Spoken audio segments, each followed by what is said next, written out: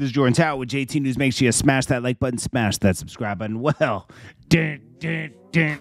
Another one bites the dust. Kim and her husband are breaking up. Now, this girl, what is she on? Love and Hip Hop? No, she's on Real Housewives or something. And you know what? Keeping up with the Joneses. The Joneses won, okay? Because these two have had... Their house was on the chopping block just a few months ago, and they saved it, which is good, okay? What they did was, so they bought this home for $250,000 to $300,000, put money into it. It skyrocketed to probably being worth like over $1 million, right? So what they did was they took out the positive equity. A lot of houses did this in the past couple of years, so it's not shocking, okay? They live in the middle of Bumble, it's like an hour from Atlanta. So anyways, they took out the equity. You can do that. If your house goes up in value, you can take out a loan against the equity in your house. They did that. Probably lived off of that for a while. Trying to keep up with the Joneses. And then they couldn't keep up with the higher mortgage that they had. So they eventually fixed it, got the house before it hit the chopping block. Well, now they owe the government money, and there's a lien on their asset for that. So, it's like that caused a break in their marriage. It's over. Kim Zolciak. I don't, it's like, please, man.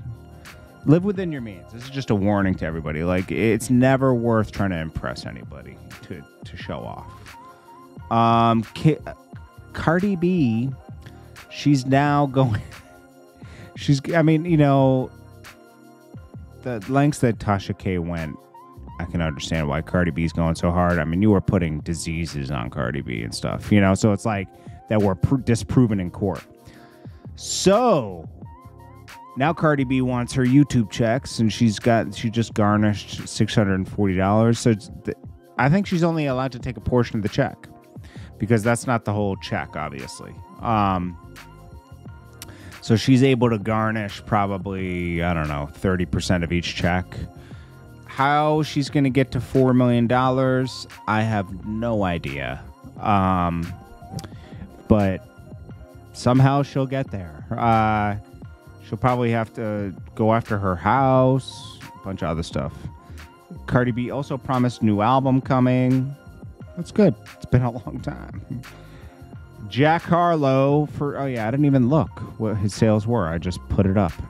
Jack Harlow's sales are in. Let's see if I can find it. Okay, here it is. Jackman. He just got dissed by MGK too, which is 34K in streaming, 2K pure sales, total of 36,000. That's not good. I don't care what anybody says. Oh, that's what people sell now. Why were people selling so much before? There's not as much of a draw around this guy as you think. A lot of artists don't have as much of a draw. If you're not doing like between 60 and 100... you're not really popping. Because if you're on a major and not doing between 60 and 100, that's a L. And I like Jack Harlow. The dropping out of nowhere was weird. It's like, dude, there's no build-up. I didn't get that. Maybe this is just a filler album? I don't know.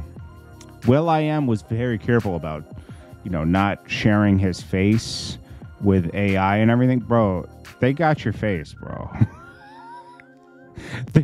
I love how he thinks he's dodging it when he's literally a celebrity where there's millions of pictures of him. He's like, I'm avoiding it. You're not. I don't care if you think will.i.am is so smart that he just knows it. They got your face, bro. They got your face. They got all of us. It's over.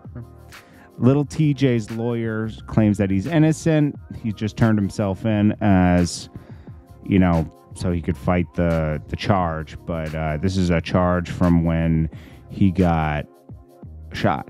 There was guns in the car. And but he has another gun charge too. I don't know, man. He's got a lot going on. He'll probably be able to win it all because his labels and they always figure out a way. I don't know, but it'll be a process. He doesn't seem too worried. Little Reese keeps talking about Tekashi, and it's just like both of these guys need to like. Little Reese is proved to be, you know, it's like whatever, bro. Like I don't get the hype anymore. He was popping for a few years, didn't really amount to anything.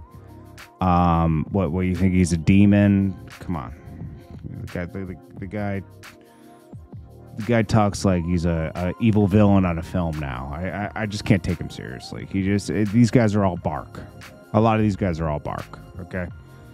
I'm not saying I wouldn't, you know, I'm going to go toe to toe with him. I'm just saying like I have to compare him to other people that are in the street doing what he's doing. It's like, why talk like that if you're not going to, you know, just live your life, man. You got to keep up this image that you're the big bad dangerous guy from O Block. Wherever you're from, I don't know. I get all that Chicago stuff confused.